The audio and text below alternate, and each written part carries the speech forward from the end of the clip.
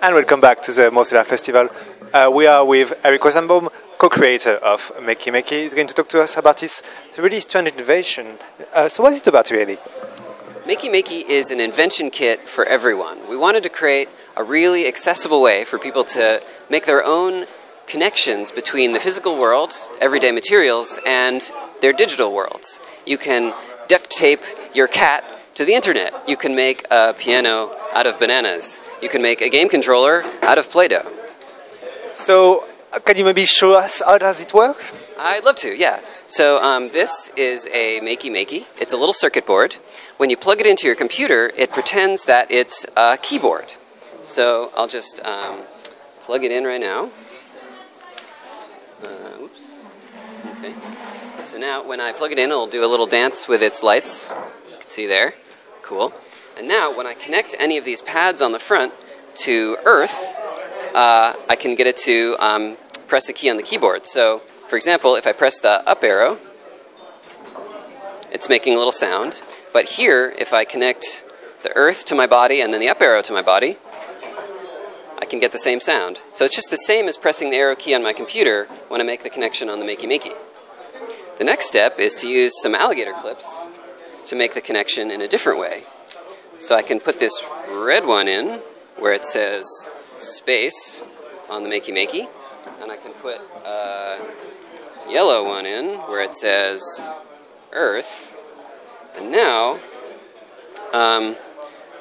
if I touch these together, I can trigger something, or we could do it with our bodies. So actually, if you are able to, while holding the microphone, to squeeze that metal tip between two of your fingers, the metal part, yeah, and then I touch the metal part of this.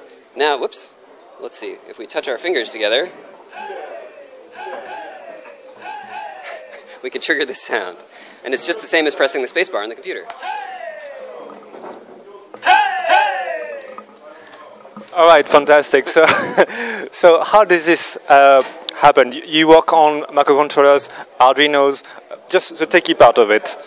Absolutely, yeah. So Makey Makey is based on the new Arduino Leonardo firmware that allows you to build a Leonardo-based board that can act like a USB keyboard or mouse. So we designed our own circuit board in collaboration with SparkFun. They're a hobby electronics company in the USA, a great collaborator for us. And we wrote some code to enable this new type of sensing, which we call high-resistance switching. So basically you can complete a circuit through even a very resistive material like a kiwi fruit or your pet dog or through your skin. Fantastic. So what's next for this construction? Do you have collaborative work? Do you have new projects? We're very excited about the future of Makey Makey. We want to make it even more simple and easy and accessible for people to use. We're interested in connecting with game consoles, mobile devices. There's already a product from SparkFun that is a Bluetooth add-on, so you can do wireless Makey Makey. We want to make it really easy for people to modify Makey Makey and change how it works, change the key mapping.